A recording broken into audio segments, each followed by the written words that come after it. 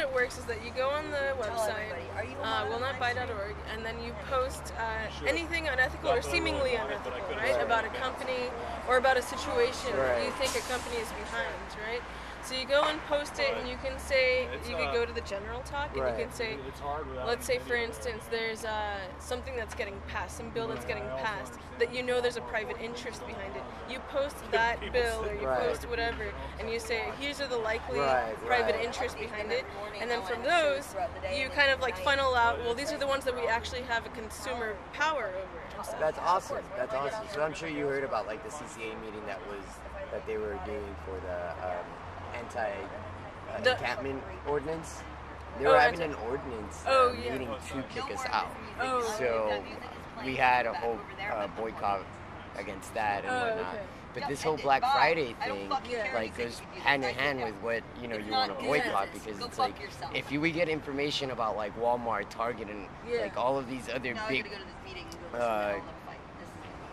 companies and stuff, we can rally more people with us, through your website and through Occupy. I think there's definitely already enough information on Walmart to know that it's an evil place, never go there. Exactly. People should already know this information anyways, but the more we inform people, the more people will want to rally up and come join us on that day. Because there's different locations that we're planning right now, and we want people to come and boycott these places. So the thing about like the strategy, real quick, is that we choose. Let's say there's multiple companies that have the same ethical problem. We focus on one and be really successful at that one, and send that as a message to the rest of them that are doing it, and then move on there later if it's still a problem.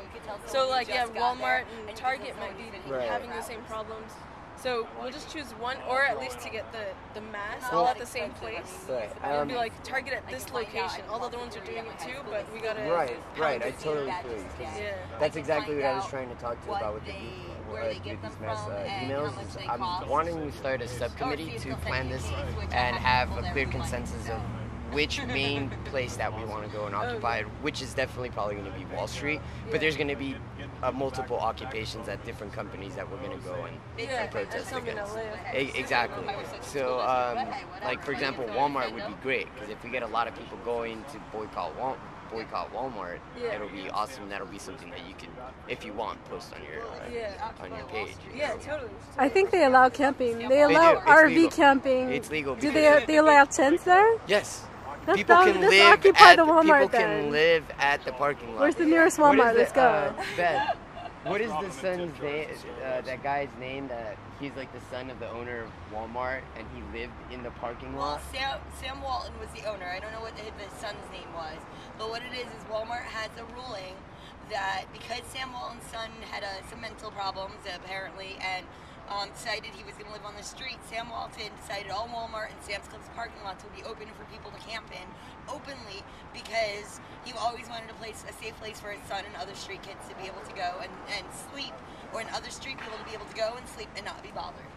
So, and occupying, those places is perfectly legal.